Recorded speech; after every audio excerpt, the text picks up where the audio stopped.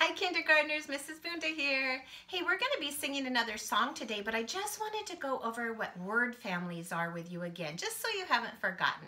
Remember, word families are words that all end in the same way, the same sounds. And some of these word families are in our song today. So if we wanted to find out the words that would fit into the word family of at, I just wrote down at 3 times. You can add a different letter for a sound there, and you can make 3 different words that belong to the same word family. So if I put a C in front of at, all of a sudden we have the word cat. If I put a F in front of the next at, we have fat. I hope you're reading with me. If I put an R in front of the last at, there's another word family word, rat. So cat, fat, rat all belong to the at family. If we had og, we could turn those into 3 words that belong to the og word family. If I wanted to put a D right here, we've just written the word dog. If I put a L right here, we've written the word log.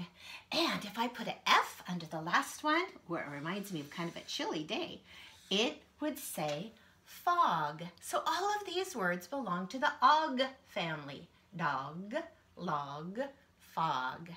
Well, we're going to sing the Hippopotamus Song, and there are lots of words in here that belong to a word family. So here's the Hippopotamus Song. Sing along with me. You guys were getting so good at this one.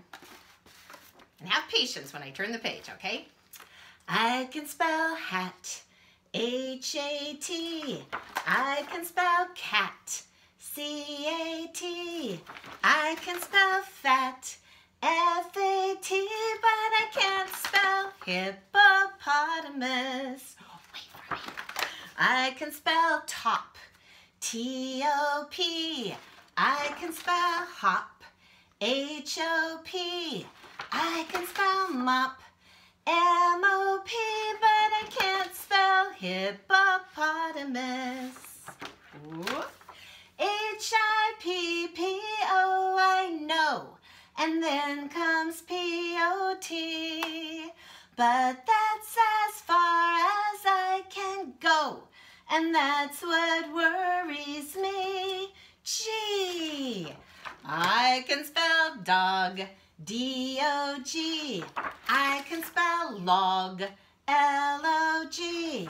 I can spell hog, H-O-G, but I can't spell hippopotamus. Then remember what we did? Yes, we can. H-I-P-P-O, P-O-T-A-M-U-S. Ooh, I hope you remembered. Well, boys and girls, we'll do more songs later, but please remember to keep practicing your word family words and have a wonderful, wonderful day.